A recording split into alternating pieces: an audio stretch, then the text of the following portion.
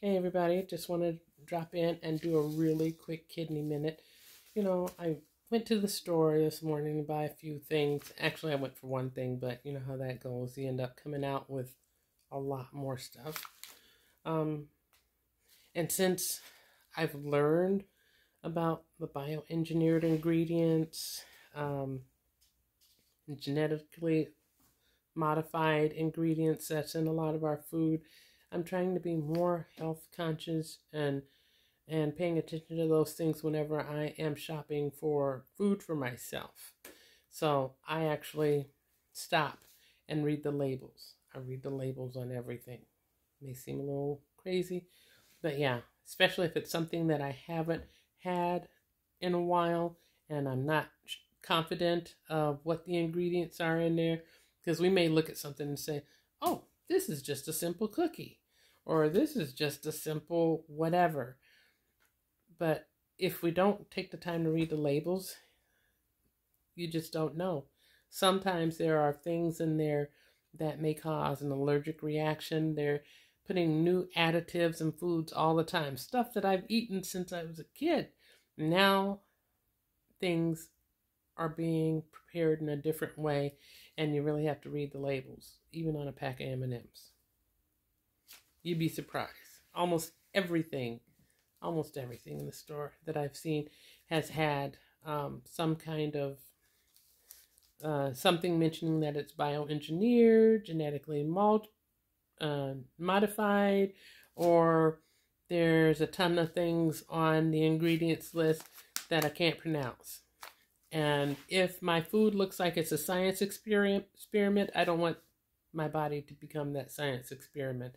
I want to eat stuff that I know, stuff that you can read and that you know what those ingredients are. And there's still some foods out there that are like that you can say, okay, I know what's in this, and you flip it open and you read eggs, milk, blah, blah, blah, blah, blah. So that's where I'm trying to be at, because a lot of this processed stuff is really doing harm to our bodies.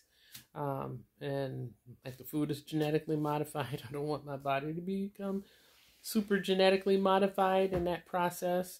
I know it sounds weird, but you remember back when they had the mad cow's disease and people were stopping, eating beef and all of that.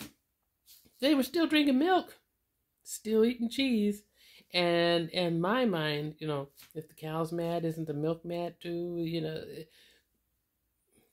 Are you telling me it's only affecting one part of that animal and not the entire animal? And we live in a world, in a society anyway, here in America, where everything gets kind of like mixed together. If you're having a hamburger, that hamburger may be meat from 5, 6, 7, 10 different cows that were all ground up and processed together and put in that little package for you. So it's a different world from how it was when I was a child. Sorry, I look kind of crazy. I got my hair pulled up in a ponytail and it's like sticking out all over. But hey, this is me. It's a rainy day and I was out doing my shopping. But I wanted to, just to share that with you, something for y'all to think about. It's not like hype. It's not like something just to grab somebody's attention. I'm just trying to help somebody that really wants to help. There's a lot of people out there with CKD, which is chronic kidney disease. Some know about it. Many do not. But one thing that we can all do is make some changes in our lives so that we eat better and healthier food. And if you want a snack, you can still live a little. That's what my doctor said. He said, you can still live a little. Your numbers are looking good. I can tell that you've changed how you're eating, but you can still live a little. So today, instead of getting the regular junk food that I would normally like to snack on, the things that I got in the habit of having year after year, and on breaks at work or passing the vending machines or whatever, I tried to get something a little healthier. I got ginger snaps, which is something that I can have with a little bit of coffee, because a little bit of coffee is okay. Just not going to the extremes and adding all kinds of processed stuff in there. But, when I pick up the ginger snaps, I can read the back of the label, and I know what all these things are. I know what molasses is, and baking soda, and ginger, and cinnamon and cloves and chili powder, red pepper. I know what these things are. That's my mindset, and that's the direction that I'm going in. And it's working for me, and my health is improving, and I'm hoping that other people may join that movement and do something good for yourself. Because who benefits when you eat a lot of processed stuff? The companies that you're buying from and the medical community and the pharmaceutical community. They benefit because they're getting to make extra money because you're eating any old kind of way.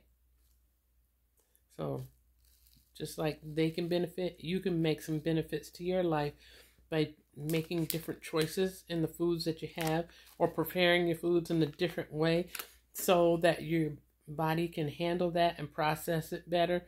Because as you get older, your body changes, and what it's able to handle and not able to handle is a little bit different. Just like your hearing changes a bit when you get a little older. I mean, some people are born with hearing loss. Other people are just fine, and they reach middle age or whatever, and they start experiencing hearing loss or vision loss or needing glasses where they didn't need glasses. But this, what you put in your mouth to help your body run like a well-oiled machine, just like if you have a car, you want to put what the car needs so that it runs properly. You're not putting candy bars down the gas tank.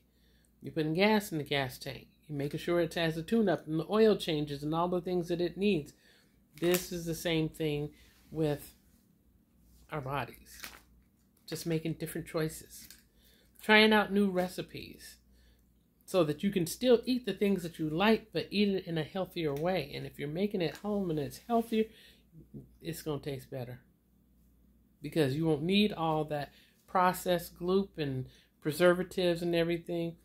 Take care of yourself. So I know this ran a little bit long. Just wanted to share that today. Take care of yourself and get some things together. We've got storms. We've got power outages. This is still early in the year. And now is a good time to get your seeds if you are a gardener. Especially if you go somewhere where you can get 4 packs for $1. A lot of places is $2 or $3 for 1 pack of seeds now.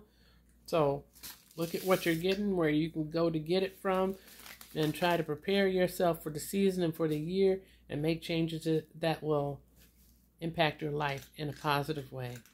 You have a great day and a great week coming up, and I'll talk to you again soon.